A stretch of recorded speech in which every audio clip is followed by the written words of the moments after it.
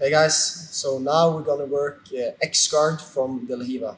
This is a variation I've been doing a lot lately and is very effective. So be aware of how you're holding the Lahiva, have a good structure, make sure you have the right grips and right positioning.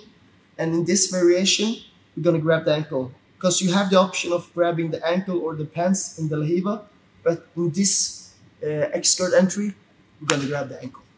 So we are here and I have my foot in the biceps. But when I'm feeling ready to attack, I'm just going to do a small kick on his leg. And the reason why I'm doing that is to start fucking with the space. Because anytime I'm doing this, his space gets worse. And now I can pull the collar. So I'm kicking, and right after, while I'm kicking, I'm pulling the collar and I'm lifting him. And then I'm getting my hip under his foot like this. So his leg is resting on my hip.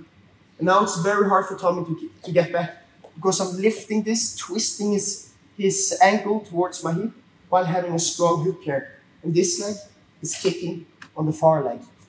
And I'm always making sure that I'm pulling the collar down so his weight is going here away from his hip because I don't want him to go back here. So again, I'm here, I'm kicking, pulling and lifting like this. Okay? From here, you circulate your leg inside like this. And from here, I'm just holding the hook and try to have as tight hook as possible. And then I switch the underhook. So if you don't have a tight hook and you switch, you can step out. You see?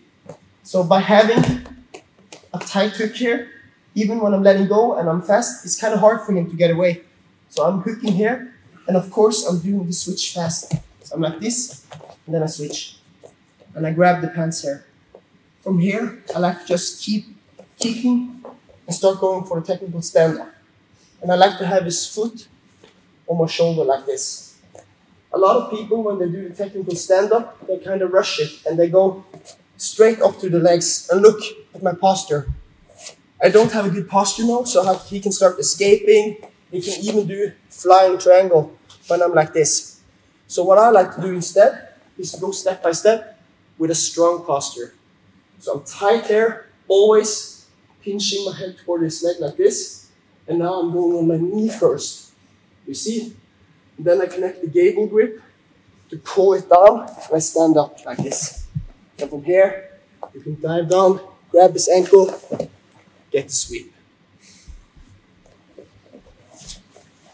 So, again, we're in the Lahiva, get the good grip here, foot in biceps. And now when you're ready to attack, you push the leg, you pull the collar and lift him so his leg is on my hip. You just keep this grip here and start switching your leg. Lift it in the air and you lift it towards yourself. Because if it's out here, it's harder to do it on the hook. So you pull it towards yourself and you do a quick switch here. And now you just keep kicking, put this leg on your shoulder, and you go step by step. Go on your knee first, you make the gable grip tight, and now you go down, grab the ankle, pull it, and you get a sweep. So, different angle. Boom.